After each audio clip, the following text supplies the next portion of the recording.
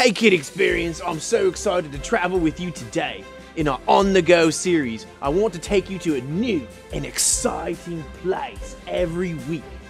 Where do you think we're going to go today? I hope you're ready to buckle up and strap in, because we're in for a wild, wild ride. Yee-hoo!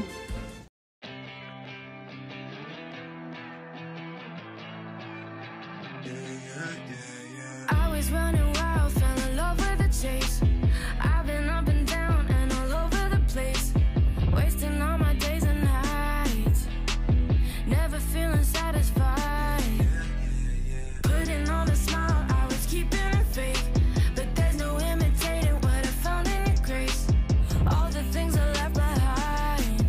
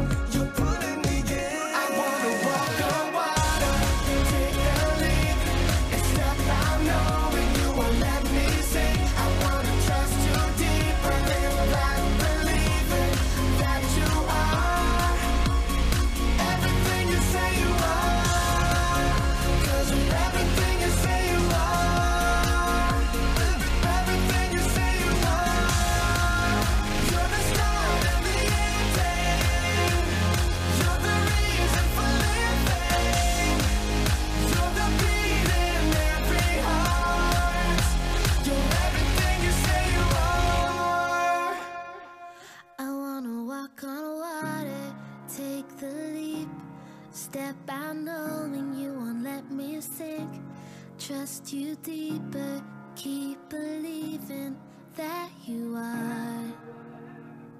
I wanna walk on water, take the leap, and step out knowing you won't let me sink. I wanna trust you deeper, live and believe it, that you are.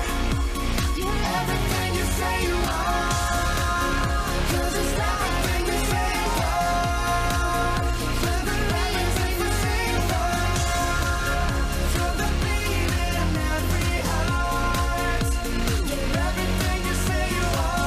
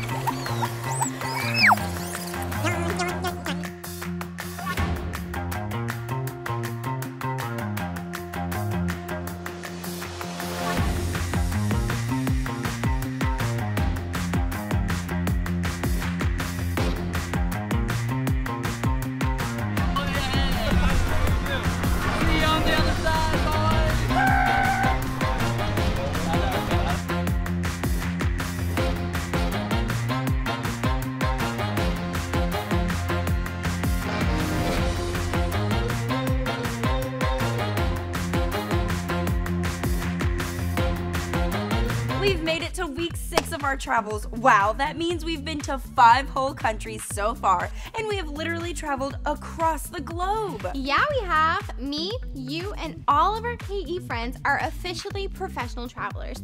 No one can take that from us. And what's even cooler is that we've gotten to learn all about the different names that we have for God, and I wonder if we can recall all of them. Oh, let me try. Okay. God is my Lord, my shepherd, my healer. Yes. And my father, my defender. What else could he be? I guess we'll have to find out on this final trip of ours. I'm so excited. Grab your bags and put your earbuds in and start snacking because it's time to go. We'll see you there, KE friends.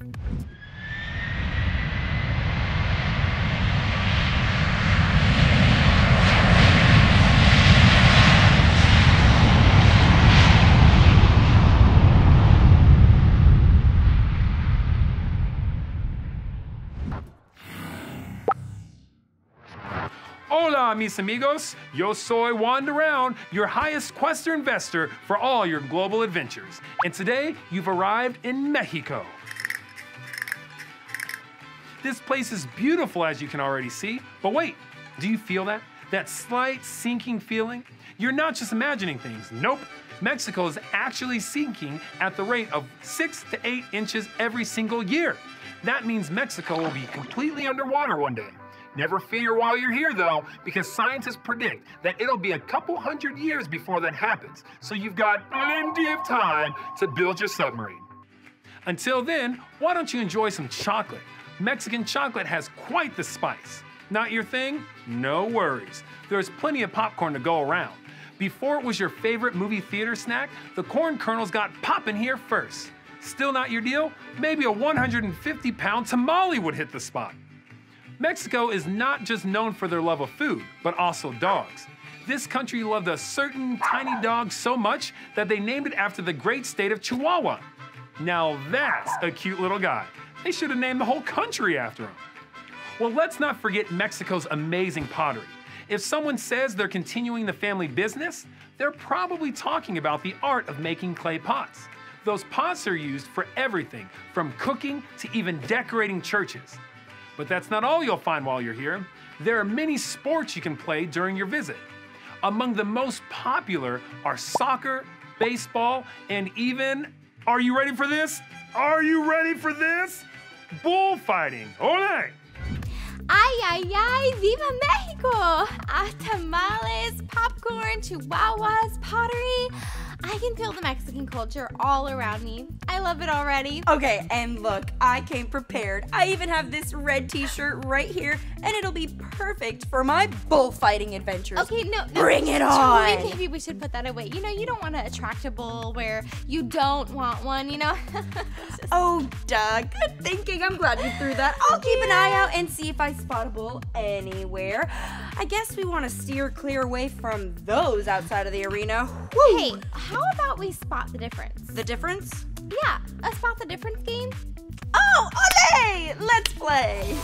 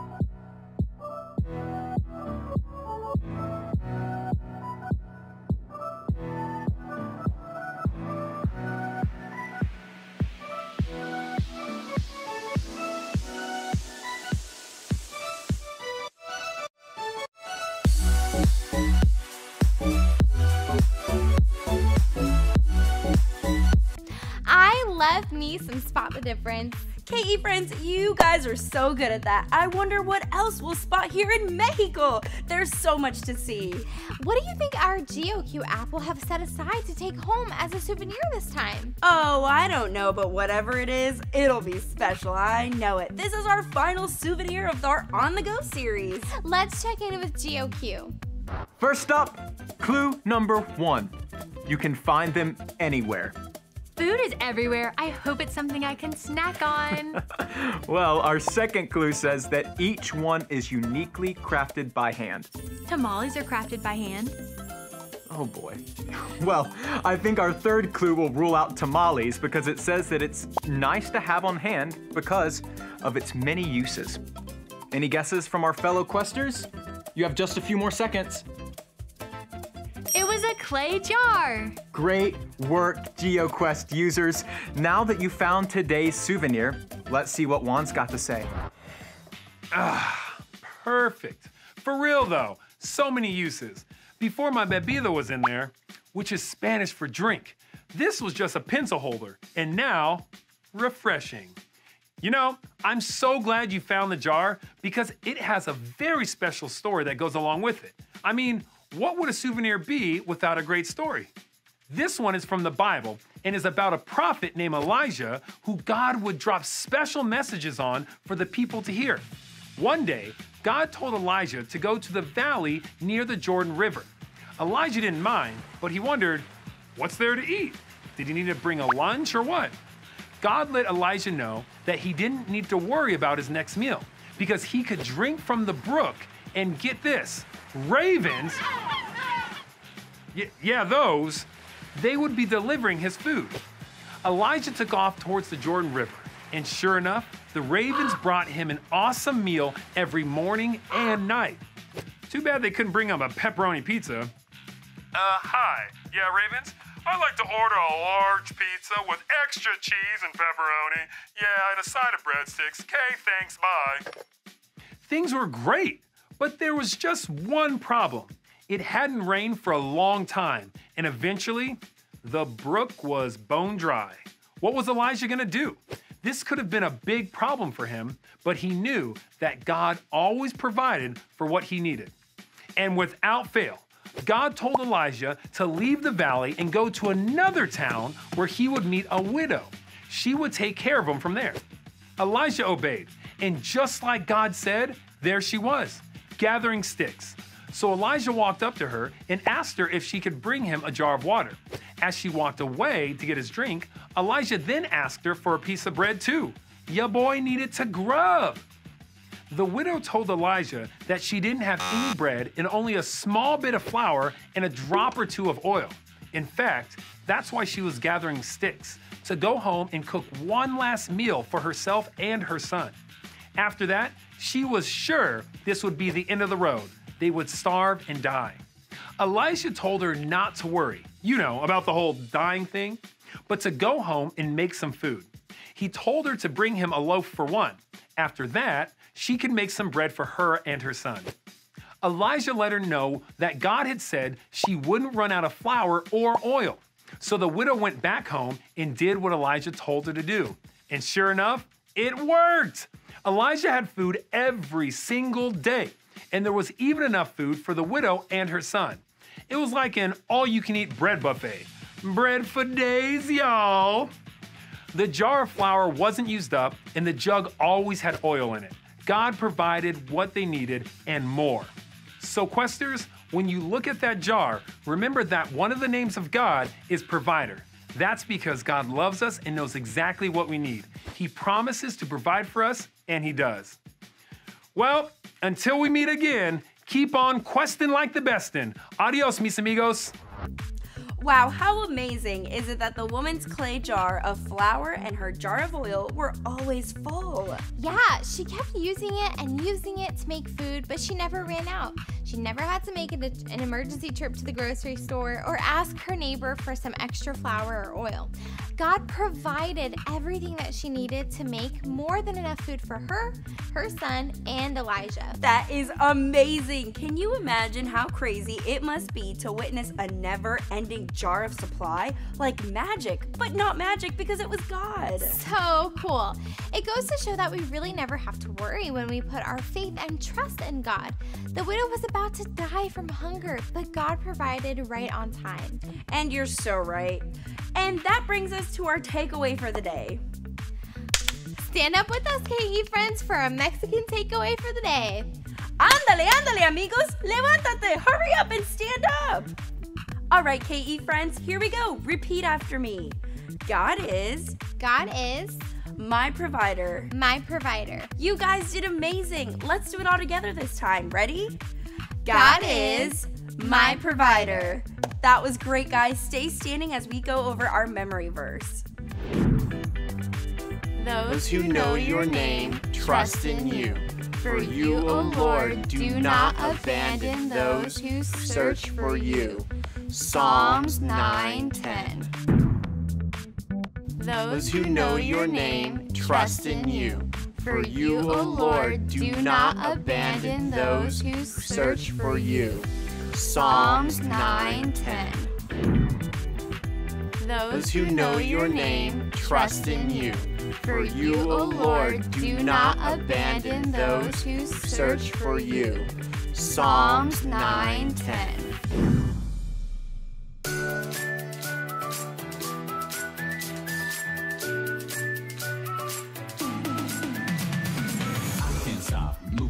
Praise God now and move to the beat. Just don't stop moving your feet. Clap your hands. Now turn to the beat. Praise God now and move your feet. One arm forward, elbow up high. Come on, y'all. Let's ride. I won't stop praising my God. He's better than good. Won't stop. I won't stop praising my God.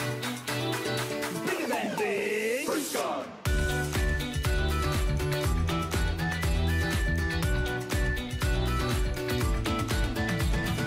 Raise your arms in the air, cause I'm gonna praise God everywhere. Now wait till the people standing over there. Do I look like a fool? I don't care. Lean back, give God the glory. Lean, yeah, that's the story. Start a more and say a prayer, cause I'm gonna praise God everywhere.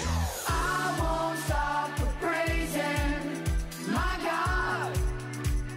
He's better than good. Won't stop. I won't stop praising my God. He's bigger than big. Praise God.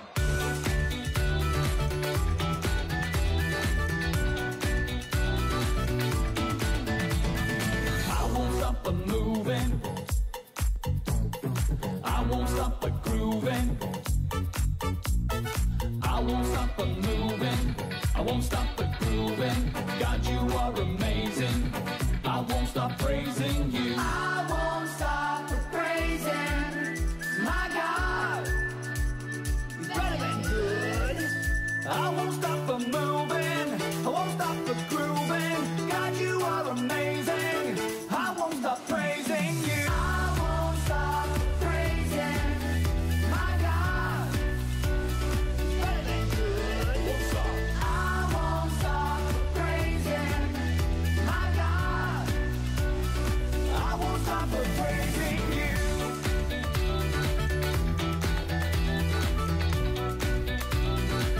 I won't stop praising you. I won't stop praising my God.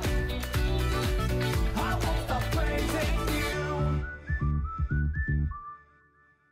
Friends, before we say adios, let's take a quick minute to reflect on what we've learned today. What did Elijah and the widow need?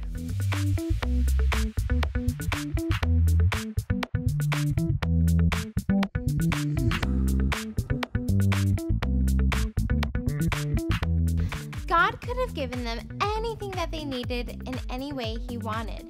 Why do you think He chose to provide it by sending the ravens and multiplying the oil and flour?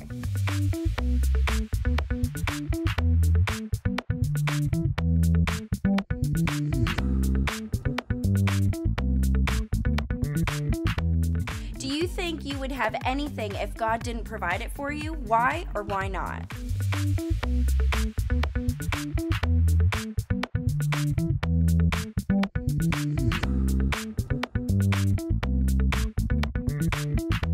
Amigos, the best part of the KE service is here. We're getting to talk to our forever friend. I love getting to talk to God, so let's do it right now. Hey God, thank you so much for providing for us. Help us remember to always ask you for what we need and believe that you'll give it to us. We love you. Amen. Woo! That was crazy. My goodness, it was a bumpy ride out there. I'm glad we made it back safe and sound.